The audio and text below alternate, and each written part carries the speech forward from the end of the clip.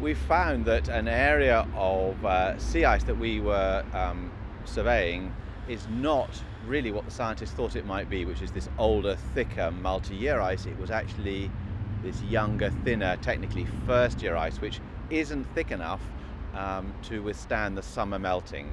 And what that means, in other words, it was open water last summer, and it will have returned to open water this summer. The findings, if you like, the implications of that discovery, if you will, is that the time frame has come towards it's supported an emerging consensus amongst the scientific community just in the last few months, really, that most of the sea ice cover will go in the summer times as soon as 10 years from now.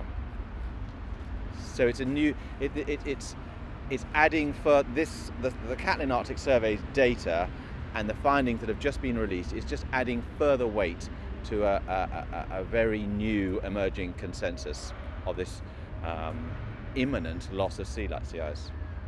First year ice, which now comprises most of the sea ice cover floating on top of the Arctic Ocean around the North Pole, is defined by it having been open water in the summer the previous year, and it's only had an autumn and a winter and a bit of spring to have frozen, and it can only freeze to about 1.5 to 2 meters in thickness, and then the summer melt starts, and it's simply not thick enough normally for it to survive. So it melts back into the sea, and what's happening is that there's an ever smaller area of this older, thicker ice, which can be 3, 4, 5 meters thick,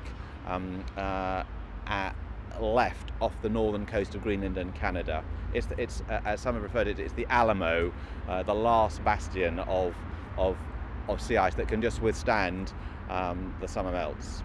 If you like, we've been thinking about it's our grandchildren that we need to be worrying about, or even our children. It's that sort of time frame that the consequences of human activity can be measured. Now I think this survey and the findings are showing that no, it's now, it's upon us, and yes, it's bad news, of course, that we are changing the face of our planet. From deep space, this has been one of our planet's defining surface features. Sea ice, a white cap on the roof of our planet, and now, and it always used to be there throughout the year, now it's going to be a seasonal feature only.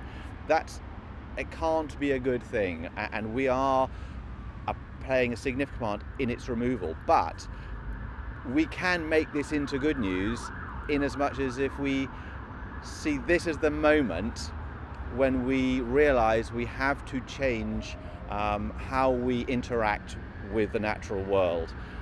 It cannot withstand